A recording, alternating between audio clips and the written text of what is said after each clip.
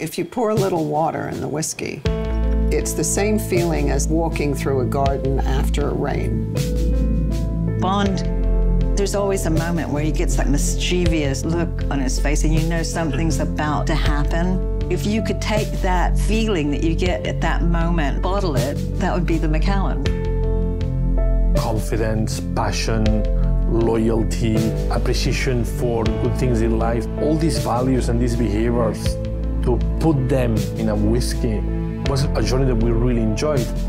We like to have relationships with companies that are family businesses.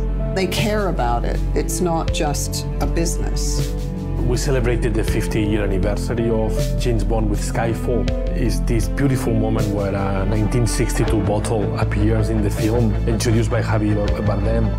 He put the glass of scotch on the head of the girl and asked Bond to shoot it off her. Waste of a good scotch. What were we drinking last night? We were drinking the double cask, American oak and the European oak. They blend them together and they give you this double cask. Fantastic drink. This really does look like a Ken Adams set, doesn't it? It looks like the villain's lair. All you have to do to survive Mr. Bond is drink everything here. Well, he'd be up for that challenge. That's for sure.